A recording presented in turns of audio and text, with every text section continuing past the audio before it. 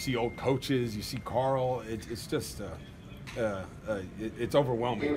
I got a little emotional when I was talking about my family and the guys who played here. Anybody who's gone through what I've gone through, I don't care if you had the type of career I had or if you're in the league for a couple years. It's a family experience, and it's a family environment you create with the guys you play with, and then with your real family.